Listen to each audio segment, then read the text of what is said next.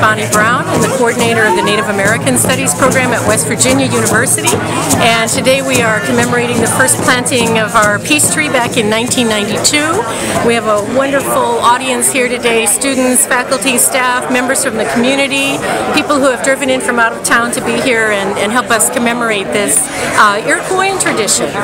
This Iroquoian tradition goes back about 1,000 years. Most estimates say 800 to 1,000 years, when the warring nations of the Mohawk, Onondaga, Oneida, Cayuga, and Seneca decided they would come together and form a confederacy and war no more. Later, the Tuscarora joined as well. So what we commemorate today is the ideal of peace. How do we come together as a community? How do we come together as a population of people and decide that peace is a worthy goal? We may never achieve it, but in small ways we can achieve peace and keep our focus on what is good in life.